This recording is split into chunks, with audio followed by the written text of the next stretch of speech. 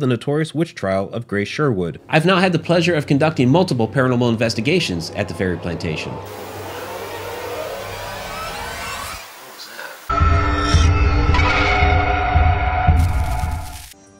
Welcome to Friday Night Ghost Frights from Haunted Road Media. I'm author and ghost historian Mike Ricksecker. Explore with us. The Ferry Plantation is a wonderfully historic and fantastically haunted colonial house in Virginia Beach. Its haunts are numerous, and many of its tales are sad. The Ferry Plantation was originally named the Ferry Farm in 1642 when the ferry boat service ran the Lynnhaven waterway.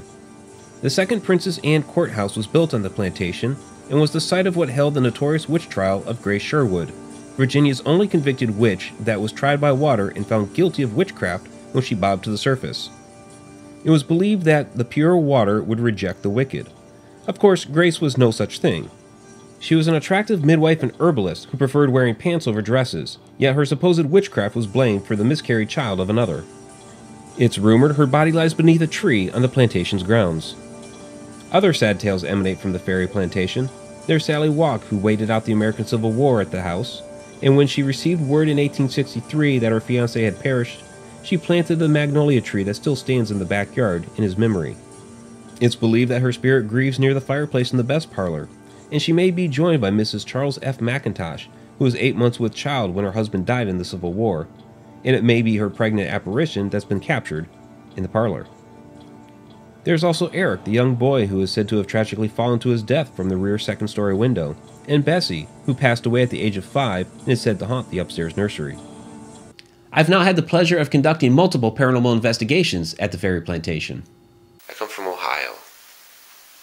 I was living in Maryland for a number of years, just moved, but I've been asked to come here as a visitor today.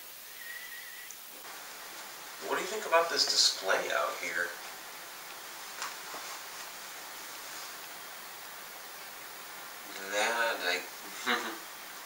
Okay, somebody's here, okay. Hi.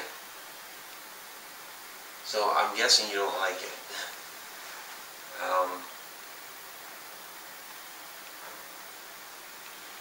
It's got a massive chill. Okay, wow, okay. I'm just feeling cold right now. I'm feeling extremely cold. I guess I hit on a sore subject, so you can't see this, okay. Yes, it looks like a funeral parlor. Okay. You need to let the person that runs this place know. I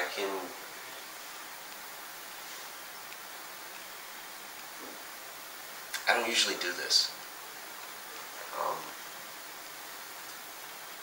I can convey that message for you. I feel like right now I'm acting like a sensitive, and I don't ever claim to be.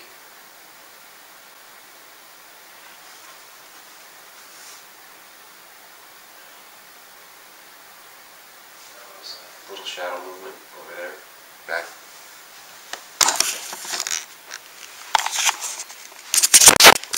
It was back over there by the foot of it. Little shadow movement. I still feel really, really cold right here. Right here, super, super cold.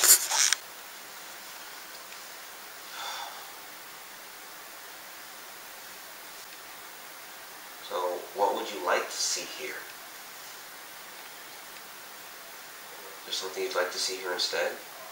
You can just tell me. You know, I have something here that might be able to pick up your voice. It's on my arm. A weird fox thing that's on my arm. Just talk to me. It might be able to catch your voice. What was that? While I am explaining my audio recorder, the camera captures an EVP that says "Help me."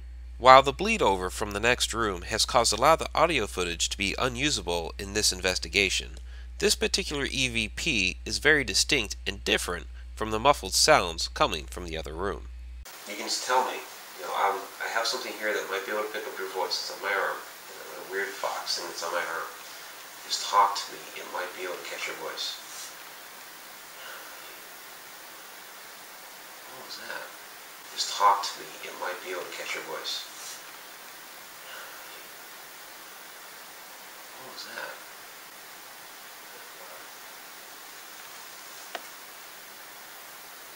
It was like a light.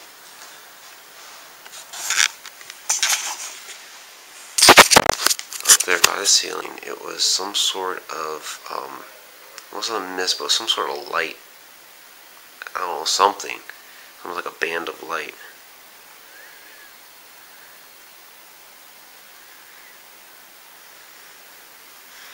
Now I'm feeling tingly in my arms. Oh my god, and I am freaking cold. And I am freaking cold. I mean, if you want to make your feelings really known, you could just, and I don't usually do this either, but I think it might be appropriate right now. You could just push that right off the table there. That body thing that they have set up, if you really don't want to see it there, you could just push it right off.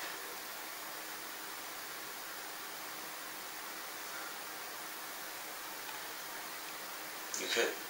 You just gotta chill.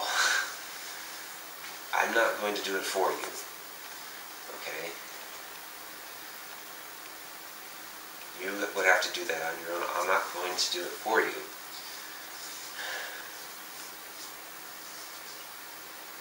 If you don't like it there, you could just do that. And if you were to do that, I'd tell Heather what happened. I'd tell her that you really don't want it there. And that's why you did that.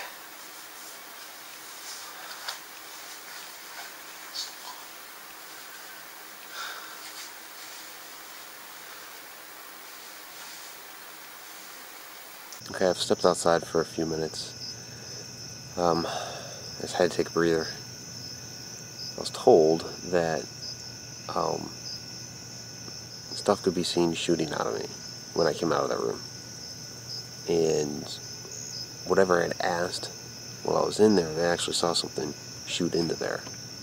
So from the questions that I was asking, it attracted something from their room into my room, which was the best parlor, but that's where they held the wakes. That's why that is set up there.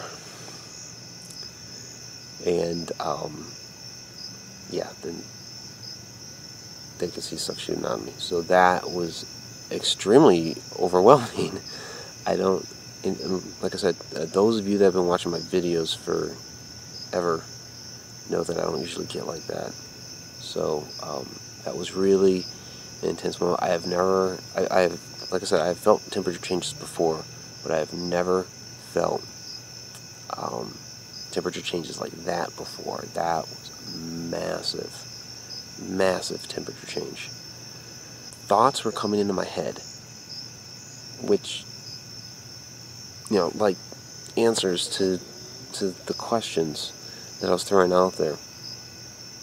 And so that's, I guess, kind of why I was answering and responding the way that I was.